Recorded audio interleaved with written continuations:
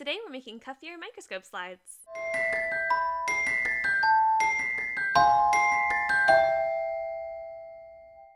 You will need kefir, water, a pipette, alcohol wipes, microscope slides, and cover slips. I wore gloves to do this experiment to avoid getting fingerprints on my slides. Start by cleaning off a microscope slide using an alcohol wipe.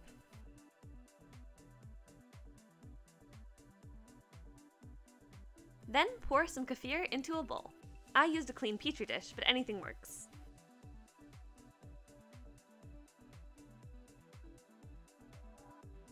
Then add a couple drops of water to the mixture.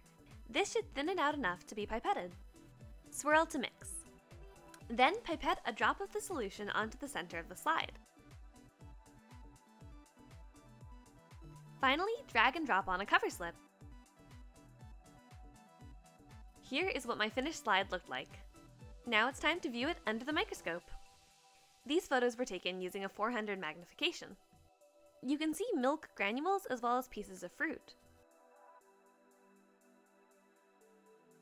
I used mango-flavored kefir, so you can see tiny bits of mango underneath my slides.